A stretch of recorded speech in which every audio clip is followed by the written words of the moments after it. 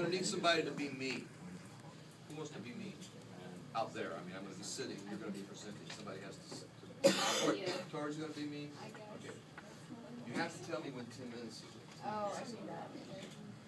And what you have to do is say it loudly enough so I hear it, and I'm kind of hard of hearing. So, can you practice for me now? Say 10 minutes. 10 minutes. That's good. Okay. That's good. So when I say that to you, don't get all flustered and go like, oh my God, you said 10 minutes.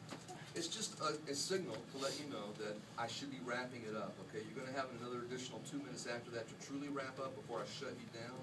So I have a fail-safe point, When I say 10 minutes, that you know you can get whatever that ending note is that you want to finish your presentation. You've got 2 minutes to do that. So if you practice well, what you'll know is exactly what you're going to do when I say 10 minutes. If you're not to 10 minutes yet, you've got 2 more minutes to finish up. Did I say that right? This presentation is not going to go well. So, what do you think about this? Probably should have at least looked at the slides, huh? Okay, I think I know what it is. All right. Starting time. Okay, I'm going to talk about class-wide peer tutoring. It's actually an article by Greenwood, Quarty, and Hall. The article is called Longitudinal Effects of Class-Wide Peer Tutoring in the Journal of Education. It was published in 1989. Okay, the essence of it was the idea of, can classroom processes in the educational context, can they lead to a change in student academic achievement, is the basic point.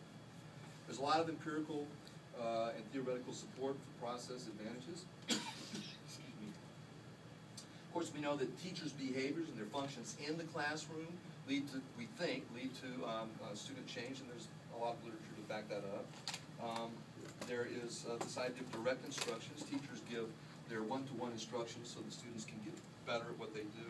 And typically what they do is try to teach up to students' mastery of a specific kind of ability or skill. And then they move on. So there's support for that as lending to better academic achievement. There's also cooperative learning strategies that they've tried. You have like class tasks, group tasks, and you have peer tutoring sometimes where students teach each other. Peer tutoring. Now the idea of empirical and theoretical support for at-risk factors, in other words, poverty we know, apparent low level of education leads to less of an advantage in academic achievement. And also in these kinds of classrooms, there's low classroom orientation of the academic class. Typically in these kinds of classes, there's as much as 11 minutes less of academic work than in a non-poverty type of classroom. So Greenwood, what he was doing, he's trying to have this strategy of class-wide peer tutoring where in the process of low economic classes, what they do is they get together in one-to-one, these dyads of a tutor and 2D, they get together and they go through classroom instruction with each other so they can respond to each other in different ways. The idea is that when they do this, they're competing for points and recognition of different kinds to motivate their behaviors. The teachers have to organize the sessions. There's different kinds of content for math, reading, spelling, provide materials, implement. And the intended purpose isn't about teaching, it's about maximizing the student's ability to respond. In other words, it's not about getting it right or wrong, it's that they're actually able to answer and think about things. Just to apply it to what we talk about here, the idea of getting it wrong first so you get it right later is more important than just sitting there and listening to someone instruct. So this investigation extended previous work. Greenwood had done this before in just smaller, not longitudinal studies, whatever. And they also wanted to extend it across both low and high socioeconomic status. Before they were just working with low, and somebody come up and some criticized and said, well, what does this do for high SES as well? So they wanted to look at that. Plus, they wanted to think about these classroom processes that are going, not just the academic achievement outcome, but how do you actually think about the structure going on in the classroom is what they were talking about. So they looked at these processes, and not just overall academic achievement, but 3 different academic outcomes. Now this is the design of the experiment. It was in Kansas City, Missouri, where it was run. It started off with all schools, from 35 schools. They tried to just randomly select schools from there. What happened was a lot of schools declined because think about it, the teachers were going to have to construct their own coursework in class-wide peer tutoring. It wasn't like it was already given to them, pre-made, pre-constructed, so they could actually do the classes.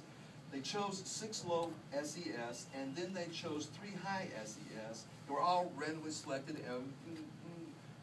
If if they agreed they were randomly selected. They were more than selected, but not everyone agreed to take part of it, right? Now, what happened was, these particular, part of it was the CWPT, that'll represent class-wide peer tutoring sessions. That was in 4 low SES schools, and those were all randomly assigned block. 2 of them were not given that CWPT treatment, all right, or training for the teachers, if you will. Randomly blocked, meaning that they wanted to maximize the ones that were getting the treatment as opposed to the ones that were not. They also wanted to compare it to, these were not CWPT, they wanted to compare it to the high SES, because the idea is that socioeconomic status, high SES, lends to greater academic achievement anyway. So they just wanted to compare to see if this could compete with this, because normally, you know, these are depressed as far as their scores. There was non-equivalence in the kinds of makeup of the samples. When we think about how the comparison actually works, the quasi-experimental differences between these.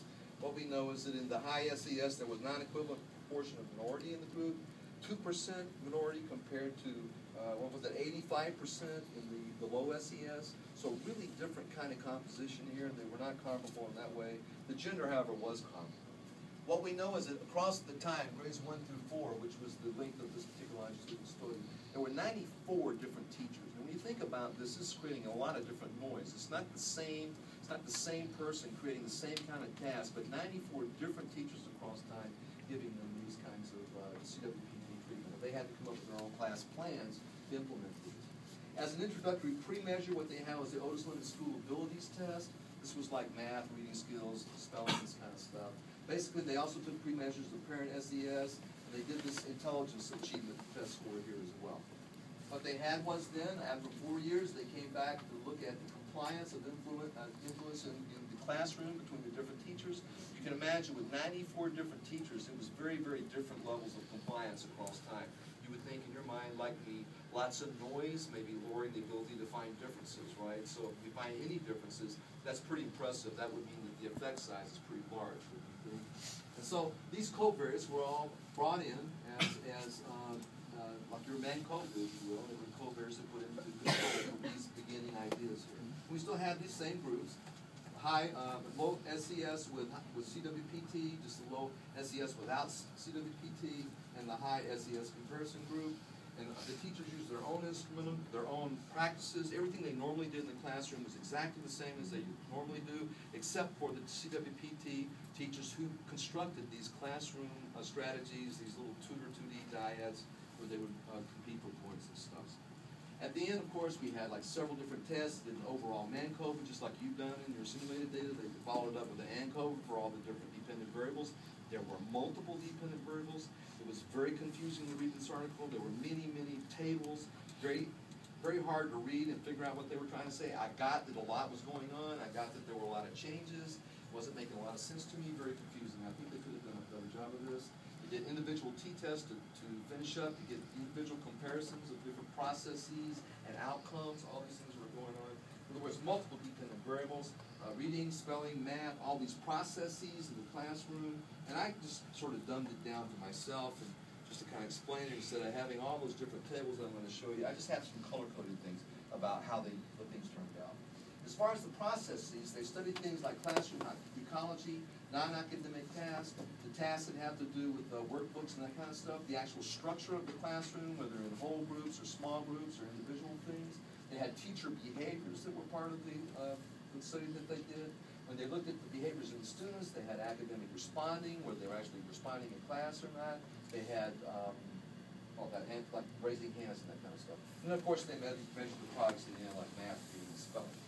So the idea is that when the non-academic task, there wasn't a significant difference. The low, if you look at the color code here, I've got, this is CWPT, this is the non-CWPT, those are both low SES versus the high SES. The no CWPT, low SES, I think I'll just refer to them as a low SES from now on, and CWPT is a CWPT, which is still low SES. They were significantly, had more arts and crafts, business, and transitions going on in those kinds of groups, the low SES. What they had is workbooks, worksheets, media, and discussion were much higher than the low SES in both the high SES and the CWPT groups. And the structure, but having entire groups or small groups, they were all basically equivalent. There was no significant difference between the two. Think about teacher behavior. What we had was The CWPT was kind of in between, but significantly different. There was a lot more approval from teachers in the high SES, and a lot more disapproval behaviors from the teachers toward the students in the low SES. If you think about student behaviors, what we had was here's the academic responding, like for reading, writing, and discussion, significantly higher in both the high SES and the CWPT. And just raising your hand and not getting recognized, there was a lot of that in the low SES groups, okay? And the products, when you think about the reading, the math, reading, and spelling, what we had at the highest, they were all significantly different, I should say that. The best results were in the high SES, the next best results were in CWPT, and the last results, the least beneficial, were, of course, the low SES.